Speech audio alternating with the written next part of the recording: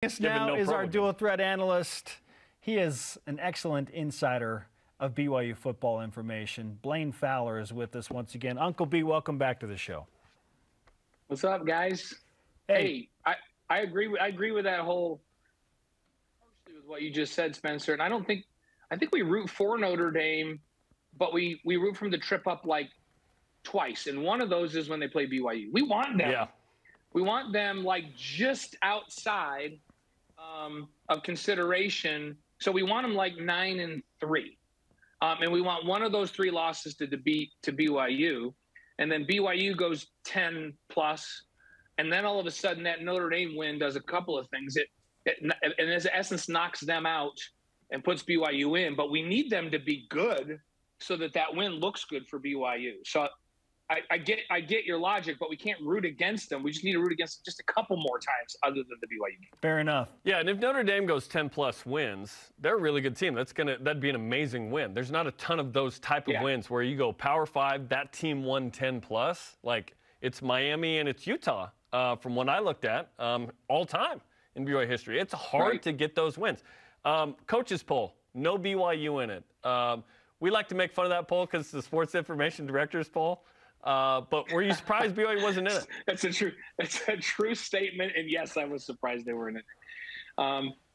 With what BYU has coming back, folks that actually look at it would just go, they're at least a top 25 team to start the season.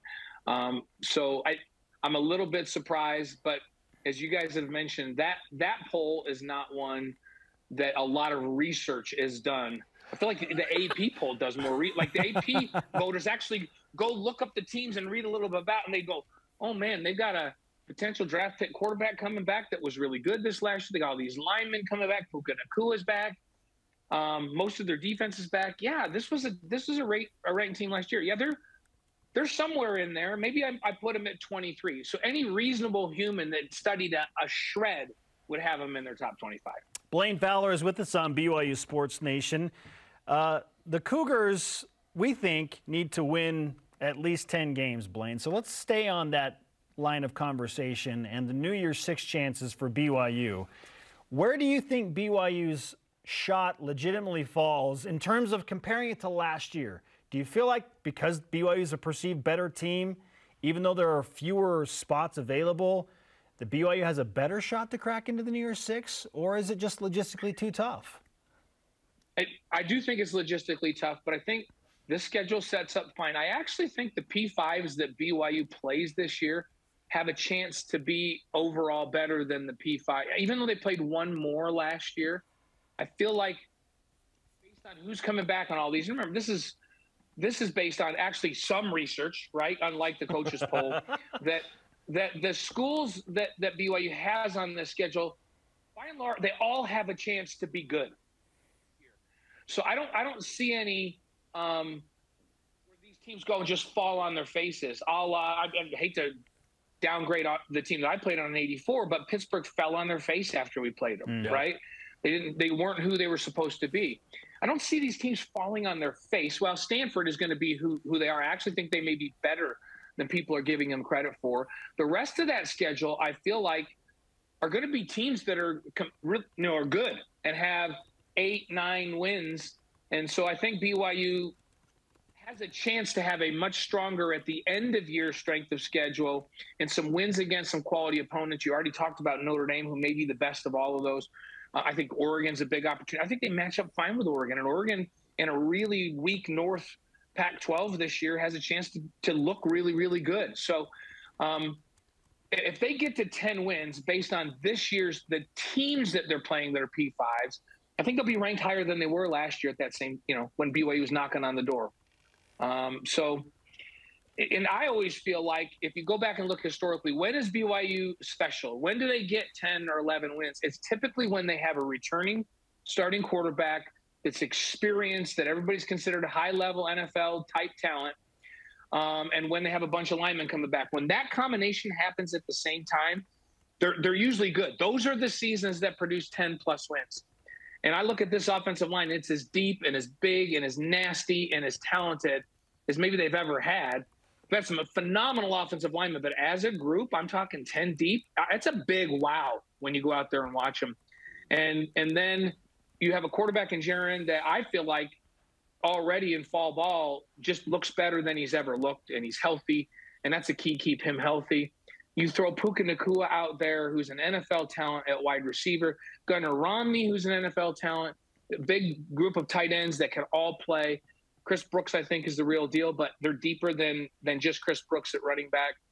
And all of a sudden you start to go, wait a minute, that's the formula typically for BYU to win 10. And so I think if they're 10-plus with this schedule and those teams do what they're supposed to do, BYU's going to have a stronger case this year than they had last year.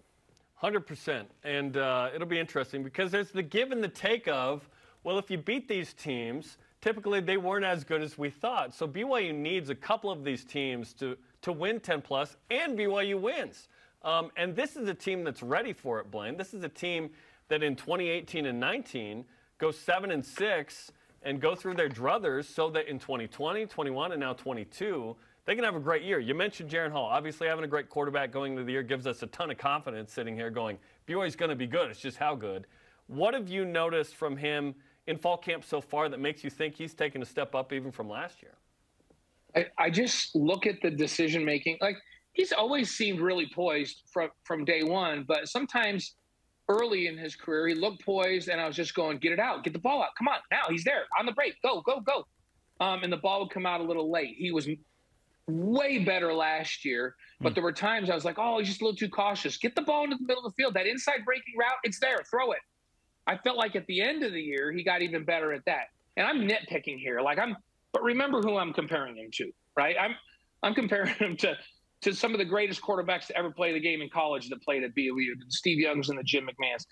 But now this fall, all of a sudden, he has such a command of the offense, and he's so confident and on the same page with his guys that all of the throws were a year and a half ago, I was going, why doesn't he just get the ball out? The ball's coming out. It's on time. It's in a good spot. It's got tons of velocity on it. And I'm just thinking, man, he's to the point where I'm thinking, yep, this is an elite level player, because elite level players just don't have all the physical skills. He's always had that. Zach Wilson had that as a sophomore. Elite level players, then all of a sudden the decision-making process becomes so quick that they're way ahead of the defense and the ball's coming out before the defense can react. That's where I feel Jaron Hall is right now. That's the difference between great and really good.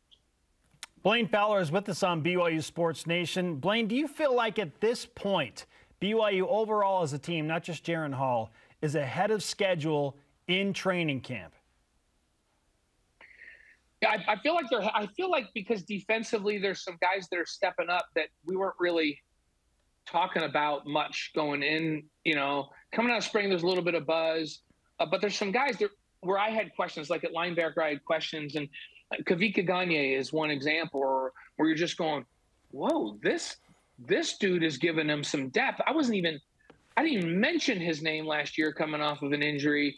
And all of a sudden I'm going, this guy can rotate in and play. Like, he's going to be really, really good. And then Peely was a guy that I was like, is his mind going to turn on? Is he going to be able to play full speed? And as of 3 practices in, it's like, oh, baby. I watched him in a drill, which was a welcome to college football to the freshman he was going against drill, come up, 2-hand arm shiver where the freshman tight end's head snapped back, and he just dropped him to his knees and defended the run. And I thought, oh, baby, that's what BYU missed last season against the run when he got hurt and wasn't in there. Just a tough as nails inside run defender that people aren't going to knock off the ball, that's going to step up in the line of scrimmage and make it tough to run. So he's a pleasant surprise at where he is coming back from that knee. Nobody ever talks about Ammon Hanneman. And everybody's like, well, the safeties, and I'm watching him at strong safety going, this dude can flat out play. Have you ever met a Hanneman that's not a crazy athlete? They just don't. It's fair. Don't have them. Like, they don't raise kids that aren't not so crazy athletes. And Ammon is right in that mold. And I feel like the light bulb's coming on for him, where he's really understanding where he's supposed to be. And I think he's going to have a breakout where he's going to be really good and could man that strong safety spot. And have we even been talking about Ammon Hanneman? I know I haven't. but I feel like we should be talking about him now because I think he's going to have a big impact. And John Nelson, I think, is playing phenomenal and he can play inside or outside on that D line. The D line's way deeper than I thought they were. And then the one that's really standing out is Gabe Judy, the transfer at corner. And I'm just going, just go watch one-on-ones and see who can cover. And all of a sudden you go, whoa, you've got D'Angelo Mandel. You've got Caleb Hayes. You got Jacob Robinson who's playing corner now. You've got Gabe Judy. You're going, that's 4 really good face press man cover guys that can cover people all over the field. And I love their mentality. In spring ball, I watched this and I see it carried to the fall. D'Angelo Mandel, he just takes a rep and he's going back to get on his knee and have a rest or to walk over and rest. It's not, he'll be back in 3 or 4 rotations. And then Puka Nacua comes up to the front of the line and D'Lo goes, oh no, hey, I got him. He wants to go against the best on the offense that there is. And Puka wants to go against him. So I see these elite players and I feel like that attitude carries over and D'Lo's examples carried over. That's what Gabe wants to do. And that's what Robinson wants to do. And that's what Hayes wants to do, who's a really, really good lockdown cover guy. And so all of a sudden there's this mentality of confidence at that corner position. And when you have 4 guys like that, and they have more than just those 4, but they're 4 really good cover guys, man, you can do a lot of things defensively that you maybe haven't done in the last couple of years when you have that kind of confidence. So I think the defense is way better than I thought they were going into camp. Now that I look at it as a whole, we knew the offense was going to be good, and they're going to be good. If they're not a top 10 offense, then I'll be very disappointed if they're not a top 10 offense. Defense, there were some questions, and I'm getting some answers early that make me feel really good that this team can be a special kind of a team. He is our dual threat analyst. Blaine, for the record, you are way ahead of schedule in fall camp, my friend, but that's not a surprise. No, don't you remember, Spencer, what I said I was going to lose 10 pounds by fall camp? I remember that. I've been in the gym like crazy. I've been doing all kinds of exercises, and the one exercise I have been neglecting terribly is push-aways, meaning push away from the table, push away from the refrigerator, push away from the cabinet at 9:30 at night. It's the one exercise that I have neglected in my off-season work, and I don't care how many bench presses I do or how many squats. Until I get push-aways into my regular routine, I'm just going to stay the fat guy that I am. That's all there is to it. Here's to strength for pushing away, Blaine. Thanks for the time, my friend. All right, guys. I appreciate it. Blaine